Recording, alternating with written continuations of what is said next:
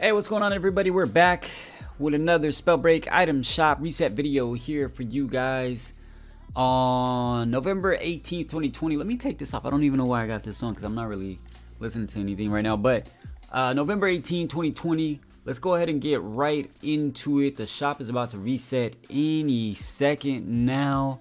I don't expect to see anything brand spanking new in there, but let's go ahead and see what we got in the shop. Again, reminding everybody that if you want to get those upgradable outfits, they do hang around for a few days, but then they might not come back right away. So if you want this chilling glare, get it ASAP. So here we go. Let's go ahead and get right into it. So we got the chilling glare. 4 more days for this one, guys. It's the rare outfit, 1200 gold. This is one of the upgradable elemental themed mastery class outfits, whatever you want to call them. So we got that one. 4 days left. Tomorrow, the rest of the shop resets. So we have Elegant Oasis here, 1200 gold for this one. This is actually a really cool outfit as well. If you have the gold, I'd recommend getting this one.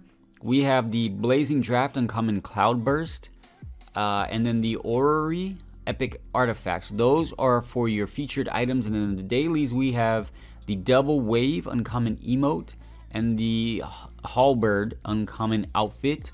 So those are your items for today, November 18th, 2020. Thank you guys so much for continuing supporting the channel. I really appreciate you guys hanging out, even though I know some of the folks have already kind of moved on to a different game, but I really appreciate you guys. Thank you guys for hanging out with me and still supporting the channel.